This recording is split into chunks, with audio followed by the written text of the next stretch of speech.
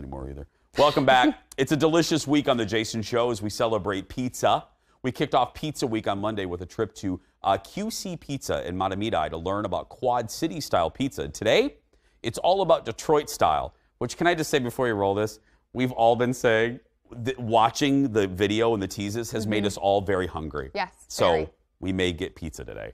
It's known for its thick crust and rectangular shape, and we're getting a lesson in Motown deliciousness at Wrecktangle Pizza in Minneapolis. Look at this.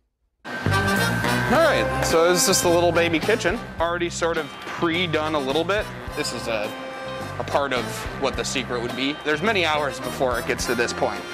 We have to make the dough, but then after that we do a bulk ferment for hours in the fridge, and then we pull that out, and then we have to ferment it in the pan for another 4 hours, let it proof so it stays in the pan, and then we are able to build the cheese on it.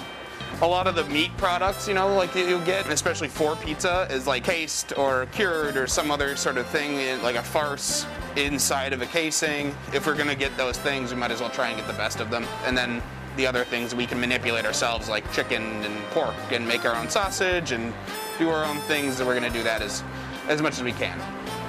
It's not like just make the dough, throw it in the air, and then you have something fancy. Now it's in there. It's always better to have the fresh. We take the nice sweet corn that's available right now, add a little bit of tahini aioli, and then we get this all over here. Probably about an ear and a half of sweet corn every pizza, because why in the world not? And that right there is the basis for our elote pizza.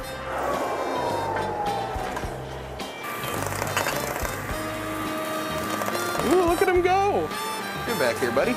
So on a lot of these, the sauce would be the vegetable and or finished with sauce. In this case, our sauce is sausage gravy. Not the cutest stuff in the world, but I guarantee it's gonna be delicious. Soft scrambled eggs, you know, and it's kind of like making a little painting. The way you layer it and how you go about doing it is actually very important. Let's have a looky. That one's almost there.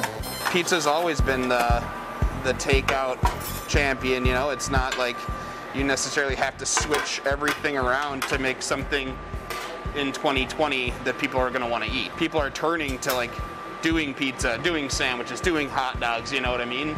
In like a fine dining type of way. Then you realize that all along, these sandwiches, hot dogs, pizza have always been like the fine dining. This is an edible plate. You should have something to finish it with. It should be finished, it should be done. This elote one is definitely a garnish heavy pizza. So we have tahini aioli, queso fresco, pickled red onion. You're not chefing unless you're using tweezers, so what the heck? A little bit of cilantro here. Last but not least, charred lime that we did. You know, there might be a whole lot of garnishes, but at the end of the day, it's still pizza, and we expect it to be dug into like people would eat pizza. So here's that. There's many hours. It's not like just make the dough, throw it in the air, and then you have something fancy. We like to put a little bit more thought into it. We like to think that people can taste the difference in the labor that it takes to make this pizza happen. If anybody else is trying to open a Detroit-style pizza restaurant, I would advise against it. Not for me, but just for your sanity. There's a lot of stuff that goes into it. I don't ever go home. This is my home. But, you know, I'm surrounded by pizza, so it doesn't really matter, right? I get to do what I love, and I get to eat what I love. And that's a gift all by itself, thanks to the guys over there at Wrecktangle. Okay, you got to try. I have a couple questions. So the elote pizza with the corn. Yes. That looks amazing. Amazing. There's a lot of stuff on it. I'm scared. My favorite. That's your favorite? Yes, with the pickles and the pickled onion, and it was really good. Okay, and then we saw something with sausage gravy. Breakfast pizza. It's super popular, and it was also very good. I'm not a huge breakfast pizza person, but theirs is really good. The one that was the best, I want to get it right, it's the shredder. That was the one with the pepperoni on it. Yeah. They use a Crybaby Craig's honey.